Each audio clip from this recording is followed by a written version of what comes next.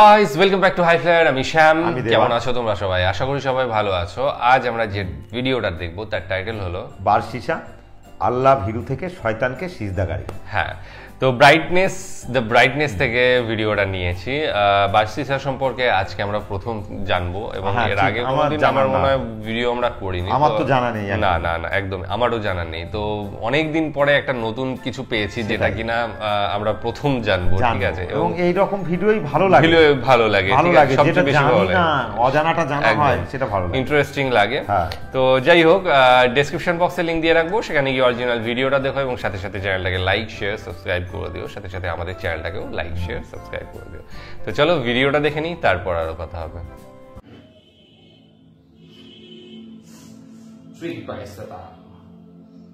শয়তান কিভাবে আমাদেরকে একটু একটু করে পথভ্রষ্ট করে সে ব্যাপারে একটি গল্পের মাধ্যমে ধারণা নেওয়া যাক। বারসিসা নামে একজন লোক ছিলেন। অনেকেই হয়তো এই লোকের ব্যাপারে জেনে থাকবেন। তিনি ছিলেন একজন আবিদ, খুবই ধার্মিক লোক, ধর্মীয় জ্ঞান সম্পন্ন একজন সম্মানী মানুষ। সে নিজের জন্যে লোকালয় থেকে একটু দূরে আলাদা করে একটি ইবাদতখানা বানিয়ে নিয়েছিল। সর্বদাই সে আল্লাহর ইবাদত করত। এক সময় লোকালয়ে বসবাসরত 3 জন ভাই জিহাদের উদ্দেশ্যে বেরিয়ে পড়তে চাইল, কিন্তু তাদের একজন যুবতী বোন ছিল যে সাময়িক অসুস্থতায় ভুগছিল। কাজেই ভাইরা একে অপরকে বলল, আমরা যদি জিহাদে চলে যাই তাহলে আমাদের বোনকে কোথায় রেখে যাব? কে তার দেখাশোনা করবে? আশেপাশের মানুষজন বলল, এই কাজের জন্য সবচেয়ে উপযুক্ত ব্যক্তি হলো বারসিসা। সে একজন আল্লাহ ভীরু মানুষ, তাই তার কাছেই তোমাদের বোন নিরাপদে থাকবে। ভাইয়েরা সিদ্ধান্ত নিল যে তারা বারসিসার কাছেই তাদের বোনকে রেখে যাবে। বারসিসার কাছে গিয়ে তারা বলল, শায়েখ, আমরা জিহাদে যাচ্ছি, আমাদের বোনকে আপনার কাছে রেখে যেতে চাই। বারসিসা সাথে সাথে বলে উঠল, আউযুবিল্লাহ, এটাই শয়তান, আমি এ কাজ করতে পারবো না, তোমরা আমাকে ক্ষমা করো। বারসিসার কথায় ভাইয়েরা আশাহত হলো। তারা মন খারাপ করে সেখান থেকে চলে এলো। এবার দেখুন শয়তান কিভাবে তার কাজ করে। ভাইদেরকে ফিরিয়ে দেওয়ার পর শয়তান একজন বিশিষ্ট ভদ্রলোকের মতো বারসিসার কাছে এসে বলল, বারসিসা ভাই আমার, এটা তুমি কি করলে? এই লোকগুলো ভালো কাজ করতে যাচ্ছে, তারা আল্লাহর জন্য জিহাদ করতে যাচ্ছে। একটি বিপদে পড়ে তারা তোমার কাছে এলো আর তুমি তাদের ফিরিয়ে দিলে। তুমি ছাড়া আর কে তার দেখাশোনা করবে? তুমি হলে এ সময়ের সবচেয়ে আল্লাহ ভীরু মানুষ, তোমার কাছে তো মেয়েটি নিরাপদে থাকবে। তারা যদি কোনো খারাপ লোকের কাছে তাদের বোনকে রেখে যায় তবে কি হবে একবার ভেবে দেখেছ? বারসিসা অনেক ভেবে চিন্তে বলল, ঠিক আছে, তবে শুধুমাত্র আল্লাহর জন্যে, শুধুমাত্র আল্লাহর জন্যেই আমি সেই মেয়েটিকে দেখাশোনা করব। ব্যাস, শয়তান প্রথম প্রচেষ্টাই সফল। শয়তান শুধু আপনার দরজায় একটু টোকা দেয়, আর আপনি যদি এতে সামান্য সাড়া দেন তাহলেই হয়ে গেল। দরজা খুলে তাকে ভেতরে আসতে দেওয়ার আর প্রয়োজন হয় না। তো বারসিসা সেই ভাইদের ডেকে এনে বলল, ঠিক আছে, আমি তোমাদের বোনকে দেখাশোনা করব, তবে সে আমার সাথে থাকবে না। সে লোকালয়ে আমার বাড়িতে থাকবে আর আমি এখানে আমার ইবাদতখানায় থাকব। ভাইরা নির্দ্বিধায় রাজি হলো এবং খুশি মনে জিহাদ করতে চলে গেল। বারসিসা তার দায়িত্ব পালন শুরু করলো। মেয়েটিকে যেন দেখতে না হয় এজন্যে সে নিজে খাবার রান্না করে তার ইবাদতখানার দরজার সামনে রেখে দিত আর ভেতরে চলে যেত। মেয়েটি বাড়ি থেকে বের হয়ে পুরো রাস্তা হেঁটে এসে খাবার নিয়ে যেত। এভাবেই চলতে লাগলো। তবে শয়তান মহা খুশি, কারণ তার হাতে অফুরন্ত সময় রয়েছে। যেহেতু প্রথম প্রচেষ্টায় সে সফল হয়েছে, তাই সে জানে পরবর্তীতেও সে সফলই হবে। কিছুদিন পর সে বলল, বারসিসা, মেয়েটিকে তো বাড়ি থেকে এতটা পথ হেঁটে এসে খাবার নিয়ে যেতে হয়, এতে তো ফিতনা সৃষ্টির আশঙ্কা রয়েছে। তোমার উচিত হবে তার বাড়ির দরজায় খাবার রেখে আসা। কথাগুলো খুবই লজিক্যাল হয় বার্সিসা এতেও রাজি হলো। সে এবার থেকে মেয়েটির দরজার সামনে খাবার রেখে দরজায় কড়া নেড়ে ফিরে আসতে লাগলো। এভাবে কিছুদিন চলার পর শয়তান বলল, দেখো বার্সিসা, মেয়েটিকে এখনো দরজা খুলে বাইরে বের হতে হয়, তাহলে এত কষ্ট করে কি লাভ হলো বলো? তোমার উচিত হবে দরজার ভেতরে খাবার রেখে আসা। এভাবে আরো কিছুদিন চলল। এবার শয়তান বলল, বার্সিসা, অনেক দিন তো হয়ে গেল, মেয়েটির ভাইরা তো আর ফিরে আসছে না। অনেক দিন যাবৎ মেয়েটি একা রয়েছে, কথা বলার মতো একজন লোকও নেই। তোমার তার সাথে দুই একটি কথা বলে কুশলাদি বিনিময় করা উচিত, না হলে সে যদি বাইরে বেরিয়ে যায় তখন যে কি ঘটবে আল্লাহই ভালো জানেন। বার্সিসা মেয়েটির সাথে কথা বলতে শুরু করলো, তবে যেহেতু সে আল্লাহকে ভয় করে তাই সে বাড়ির বাইরে থেকে চিৎকার করে মেয়েটির সাথে কথা বলতে লাগলো। শয়তান তাকে বলল, আরে ভাই, এভাবে চিৎকার চেঁচামেচি করে কি কথা বলা যায়? তুমি বরং ঘরের ভেতরে গিয়ে কথা বলো, তোমার নিজেরই তো বাড়ি, সমস্যা কোথায়? কাজেই বার্সিসা এবার থেকে ঘরের ভেতরে গিয়ে কথাবার্তা বলতে শুরু করলো। আর তাদের কথাবার্তা সময়ের সাথে সাথে দীর্ঘ থেকে দীর্ঘতর হলো, আর অবশেষে যা হবার তাই হলো। শয়তান সাকসেসফুল হলো।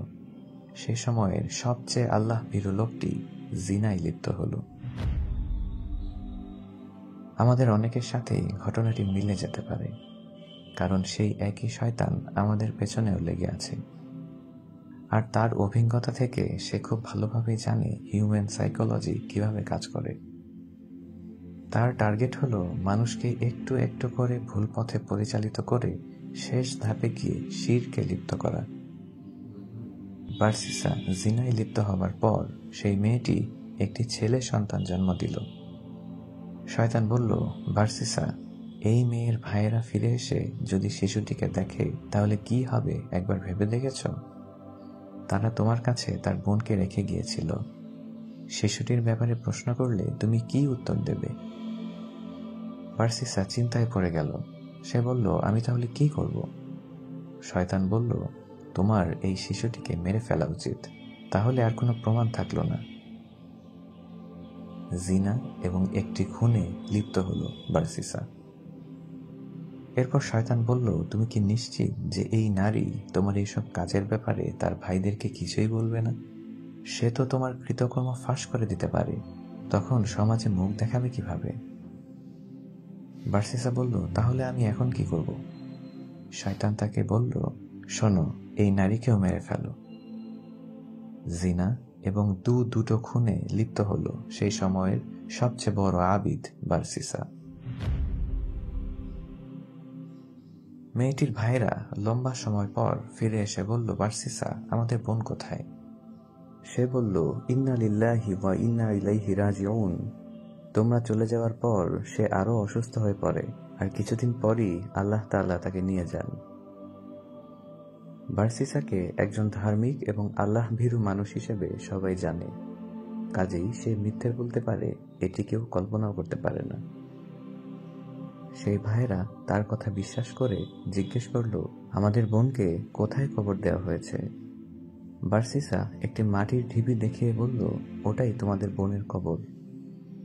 এরপর তারা তাদের বোনের জন্য দোয়া করে বাড়ি ফিরে গেল।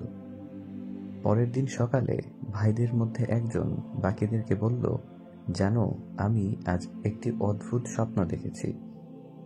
আমি দেখলাম আমাদের বোন অসুস্থ হয়ে মারা যায়নি, তার একটি সন্তান ছিল, আর সেই শিশু এবং তাকে হত্যা করা হয়েছে। তার কবর অন্য জায়গায় দেয়া হয়েছে, বার্সিসা যেখানে দেখিয়েছে সেখানে নয়। বাকি ভাইয়েরা আশ্চর্য হয়ে বলল, আমরাও তো একই স্বপ্ন দেখেছি, কাজেই এটি মিথ্যে কোনো স্বপ্ন নয়। তারা তাদের স্বপ্নে দেখা জায়গাটি খুঁড়তে লাগলো এবং দেখতে পেল সত্যি সেখানে একটি শিশু এবং একজন নারীর কঙ্কাল রয়েছে। বার্সিসার কাছে গিয়ে তারা বলল, বার্সিসা, তুমি আমাদেরকে মিথ্যে বলেছ, আসল ঘটনা আমরা জানতে পেরেছি। তোমার বিচার করতে আমরা তোমাকে বাদশার কাছে নিয়ে যাব। এরপর বার্সিসাকে বিচারের জন্য বাদশার কাছে নিয়ে যাওয়া হলো। এবার শয়তান মানুষের রূপ নিয়ে বার্সিসার কাছে এসে বলল, তুমি কি আমাকে চেনো? বার্সিসা বলল, না, আমি তোমাকে চিনি না। সে বলল, আমি ইবলিস। আমি তোমাকে এই সমস্ত ঝামেলায় ফেলেছি, আর এখন একমাত্র আমি তোমাকে এই সব কিছু থেকে বাঁচাতে পারি। শয়তান তার শেষ টোপ ফেলল। সে যখন কোনো প্ল্যান করে তখন নিজের সেরাটা দিয়েই চেষ্টা করে। কেউ মারাত্মক সমস্যায় জর্জরিত হলে তখনই শয়তান তার কাছে আগমন করে। একইভাবে বার্সিসাও যখন বাঁচা মরার দ্বারপ্রান্তে, ঠিক তখন শয়তান এসে তাকে বাঁচানোর লোভ দেখালো। কাজেই একজন আলিম হয়েও সে শয়তানকে বলে ফেলল, ভাই, দয়া করে আমাকে বাঁচাও। শয়তান বলল, ঠিক আছে, তাহলে আমাকে সিজদা করো। আমাকে সিজদা করলে আমি তোমাকে বাঁচাবো। বার্সিসা তাকে সিজদা করে ফেলল। শয়তান খুশি মনে বলল, অসংখ্য ধন্যবাদ, আমার কাজ শেষ, তোমার উপর শান্তি বর্ষিত হোক। এটি বলেই সে উধাও হয়ে গেল। এরপর বার্সিসাকে মৃত্যুদণ্ড দান করা হলো। তার জীবনের শেষ কাজটি ছিল একটি শিরক, সবচেয়ে মারাত্মক গুনাহ, যেটি ছাড়া বাকি সবকিছুই আল্লাহ ক্ষমা করে দেন। কাজেই বার্সিসা অবশেষে কাফির হয়ে মারা গেল। আমাদের সঙ্গেও শয়তান ঠিক একই রকম খেলা খেলছে। আজকের সামান্য সিগারেট থেকেই পরবর্তীতে মাদক সেবনে আসক্ত হয়ে মানুষ একে অন্যকে খুন করে ফেলছে। ছোট ছোট কাজগুলো থেকেই বড় বড় অপরাধ সংগঠিত হচ্ছে।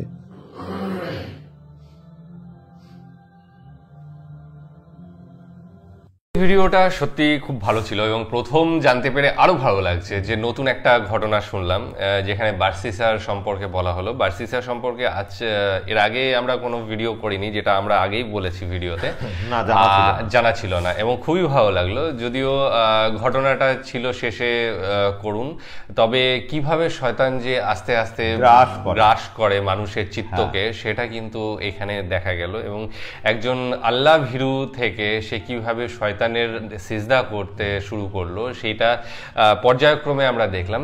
সামান্য একটা ঘটনা দিয়ে শুরু হয়েছিল, মানে এই ঘটনাটা, মানে বিশেষ করে যেটা শুরু হয়েছিল যে প্রথমে তাকে বলা হলো যে শয়তান গিয়ে বলল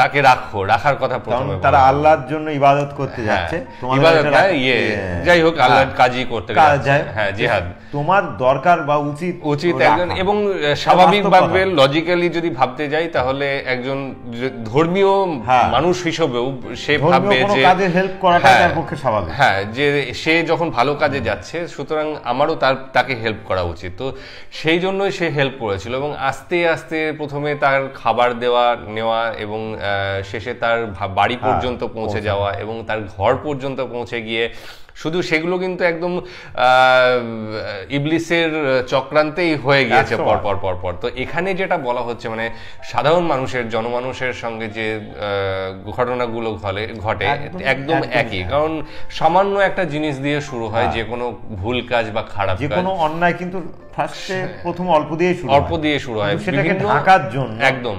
এবং সেই অন্যায়টাকে আমরা দেখেছি নিজেকে বাঁচানোর জন্য একের পর অন্যায় আমরা দেখেছি। কুখ্যাত যারা, ঠিক আছে, বিশেষ করে যারা অনেক বড় বড় মাফিয়া বা ডন রয়েছে, তারা কিন্তু প্রথম জীবনে হয়তো ওই জাস্ট একটা কিছু হয়তো চুরি করেছিল বা এরকম ছোটখাটো কিছু কাজ করতো, ঠিক আছে, কিন্তু তারপরে সে হয়তো মানুষ হত্যা করতে লাগলো এবং আস্তে আস্তে সে কিন্তু সেই জায়গার মাফিয়া হয়ে উঠলো। তো এই ধরনের কাজগুলো সবসময় একবারেই যে হয়ে যায় সেটা নয়, আস্তে আস্তে কিন্তু হয়। এবং এটা পরিকল্পনা মাফিকই শয়তানের কাজ, আর সেটার দিকে ধান। আর এটা সত্যিও শয়তানও আমাদের মধ্যে সব সময় রয়েছে, সেটাই। শুধু সুযোগ খোঁজে কখন তার জন্য আমরা বলি তো যে কুমন সুমন, সুমন আর কুমন, হ্যাঁ এটা বলা হয় একদম। ওই কুমনটাই ইবলিশ, এবং সে সবসময় সুযোগ খোঁজে যে কোন জায়গাটায় আঘাত করলে ভাঙবে, ঠিক আছে। তো সেই নরম জায়গাটা দেখালেই কিন্তু সে কিন্তু সেই জায়গায় ঢুকে পড়বে, প্রবেশ ঘটাবে এবং শিরায় শিরায় রক্তে রক্তে সে মিশে থাকবে এবং তাকে অনবরত ভুল করানোর চেষ্টা করে যাবে। এখানে যেটা বলা হলো যে সে কিন্তু সবটা দেয়, মানে মানুষের কে দিয়ে ভুল করানোর জন্য তার সর্বোচ্চ প্রচেষ্টাটা লাগিয়ে দেয়, তার সম্পূর্ণ চেষ্টা তার কাছে। আর বাস্তবেও তো প্রত্যেকটা মানুষের ক্ষেত্রেই হচ্ছে। তো সেই জিনিস জায়গায় দাঁড়িয়ে আজকে যে ভিডিওটা দেখলাম, যে ভিডিওটার টাইটেল কি ছিল, ইবাদত, মানে শয়তানের একদম ইবাদত করা, মানে আল্লাহ ভীরু থেকে শয়তানের ইবাদত করা। তো সেই জায়গায় বার্সিসার যে ঘটনা এখানে বলা হয়েছে, তো এটাও মানে তিনি যে প্রথম জীবনে ভীষণ আল্লাহভীরু এবং এতটাই যে মানে যাতে অসুবিধা না হয় সেই জন্য জনসমাজ থেকে সরে গিয়ে একটা পাহাড়ের উপরে ইবাদতখানা তৈরি করেছিলেন এবং সেখানে প্রতিদিন সেজদা করতেন। এবং সেই মানুষটা যে এত বড় ফিতনায় জড়িয়ে পড়বে এবং ঠিক আছে শয়তানের চক্রান্তে জর্জরিত হয়ে কি একটা ঘটনা ঘটায়, সেটাই এত বড় দুর্ঘটনা আর কি বলা যায়। এগুলো সচরাচর হাজার ঘটছে, একদম এমন অনেক হচ্ছে না যে একটা অবৈধ সম্পর্ক। এটা তো আমাদের এখানে যেটা হচ্ছে সেটা তো সাধারণ মানুষের ক্ষেত্রেই হচ্ছে, আর কিন্তু সেখানে কিন্তু একজন ভীষণ মাপের এক বড় আর কি ইবাদতকারী, আমি বলবো শয়তানের ক্ষমতাটা না কিবা ধার্মিক এবং অধার্মিক দুজনের ক্ষেত্রেই কার্যকর। যদি কারণ একটা ধার্মিককে হয়তো একটু সময় বেশি লাগে কিন্তু পারে চেষ্টা করে, এবং যারা সাধারণ মানুষ তাদেরকে মুহূর্তের মধ্যে করে নেয়। এইটাই সেই যে লোভ লালসা এইগুলো, ঠিক আছে, রাগ, শয়তানের শক্তিটা কিন্তু তুলনামূলকভাবে একদম সাময়িকভাবে বেশি, কারণ আমাদের কুমনটাই বেশি পাওয়ারফুল সেটাই। এবং এই যে ষড়রিপুর কথা বলা হচ্ছে, সেই ষড়রিপুরই কিন্তু আমার মনে হয় অধিকার রয়েছে শয়তানের কাছে যে এইগুলোকে কিভাবে চাঙ্গা করবো আর কি, তাই তো করে শয়তান। এর আগে একটা ভিডিওতে সম্ভবত আমার মনে পড়ছে এই ধরনের আলোচনাও ছিল, যে যেখানে চোখকে শয়তান অন্য নোংরা দৃষ্টি, কানকে শোনার জন্য অন্য দৃষ্টি, অন্য কিছু শোনাবে। এই চেষ্টা কিন্তু প্রতিনিয়ত করে যাচ্ছে, প্রত্যেকটা যতগুলো জীব আছে প্রত্যেকের মধ্যে শয়তান বাস করছে। তো যাই হোক, ভিডিও আজকে নতুন টপিক দেখলাম এবং খুবই ভালো লাগলো যে অনেকদিন পরে একটা ঘটনা যেটা বাস্তব এবং অনেকদিন পরে নতুন কিছু মানে প্রত্যেকদিনই নতুন দেখি, কিন্তু একদমই নতুন আমাদের কাছে সেই জিনিসটা একদমই জানা ছিল না। খুব ভালো লাগলো এই ঘটনা শুনে, আশা করি তোমাদেরও ভালো লেগেছে এবং তোমরা সবাই প্রত্যেকে জানতে। ডেসক্রিপশন বক্সে লিঙ্ক দিয়ে রাখবো, সেখানে গিয়ে অরিজিনাল ভিডিওটা দেখো এবং সাথে সাথে চ্যানেলটাকে লাইক শেয়ার সাবস্ক্রাইব করে দিও, সাথে সাথে আমাদের চ্যানেলটাকেও লাইক শেয়ার সাবস্ক্রাইব করতে ভুলো না। তো আজকের মতো এখানেই শেষ করছি, আগামী দিন আবার আসবো অন্য কোনো ভিডিও নিয়ে, ততক্ষণের জন্য স্টে টিউন, বাই।